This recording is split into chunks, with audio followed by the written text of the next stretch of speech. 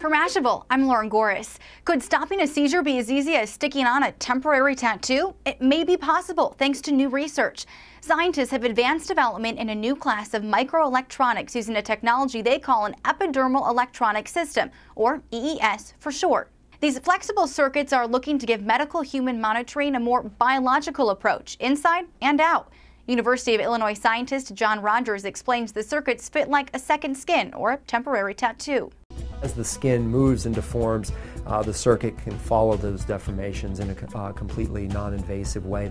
The scientists' elastic electronics are made of circuitry thinner than a human hair. CNET explains in time, researchers hope these pliable pieces could be inked on hearts or brains to monitor or even inject electrical current into the tissues to correct them.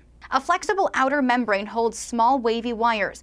When something moves underneath the wires, like a beating heart, the circuits move with it and retain their connection. And that means it could fix an irregular heartbeat. Now that's a tattoo moms would approve of. For Mashable, I'm Lauren Goris.